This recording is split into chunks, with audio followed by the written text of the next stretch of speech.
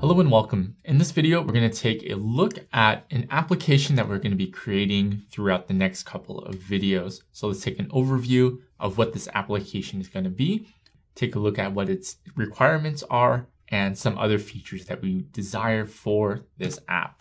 So for this project, for this application, we're going to be creating what we're going to call a gradebook application. This gradebook application is going to have a number of different features. One of them is going to allow teachers, so we're going to pretend that this is for a class or a classroom, that teachers can create assignments for their students. Students can then create submissions for the assignments that are created by the teachers, and then the teachers can submit a specific grade for the submissions that are coming in from the students. Now, this section is going to be fairly lengthy, so some of the things that we're going to be talking about are going to be designated in optional exercises and optional lectures. So at the very least, we'll have a functional application, and then the rest of the features and functionalities can follow afterwards. So what are the functional requirements of this application? We're going to have our application create assignments that are going to be listable within the asset publisher. So what this is going to mean is that the assignments that we create will be integrated into Liferay's asset framework and thus be able to leverage all of the features and functionalities of an asset within Liferay. The assignment is also going to be searchable. So using search within Liferay, we'll be able to find these assignments that we create. We're going to be able to limit control of the assignments and the application as a whole. So we're going to take a look at permissioning and how do we control the permissioning of the application. The application will also be configurable, and we'll also add some support for localization or support for other languages. As far as non-functional requirements go, we're going to be creating this application modularly using OSGI. Of course, we can have one giant monolithic application, but we're going to create it modularly. We're going to have the data persist into a database. So whether it's the default hypersonic or MySQL, the data has to go into a database.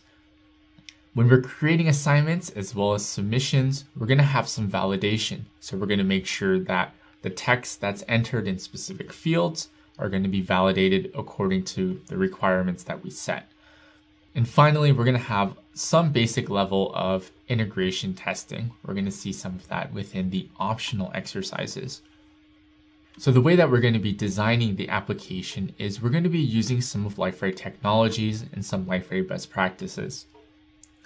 So we're going to be using MVC Portlet, that Portlet class that we discussed previously, and we're also going to be using a tool created by Liferay known as Service Builder. Service Builder is going to help us do exactly as it says, help build out our services.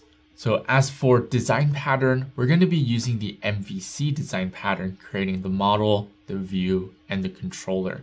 So the model is going to be taken care of by Service Builder. The view and the controller will be our Portlet application, our Portlet module, I should say.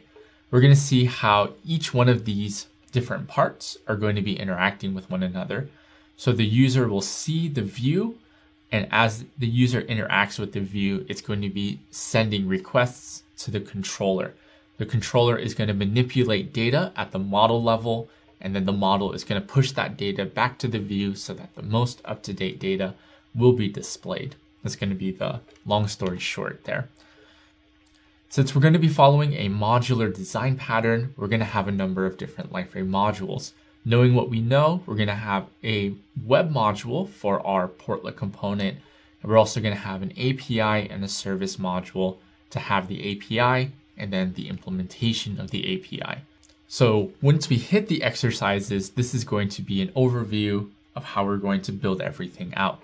We're going to create the API and the service modules, as well as define the data model, what makes up an assignment, and then how do we get that over to the database side.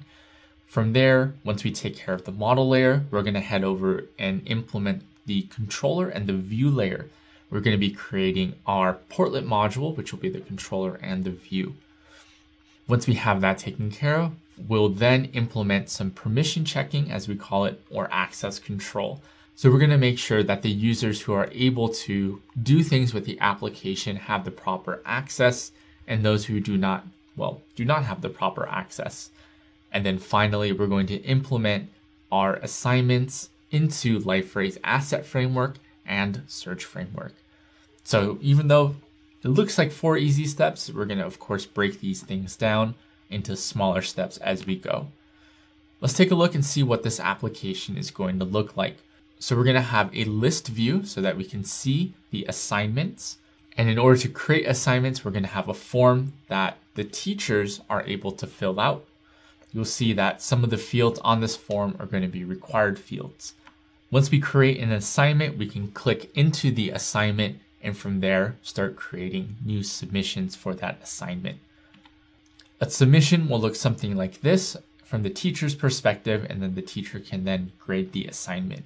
So that's an overview of the application that we're going to be building up.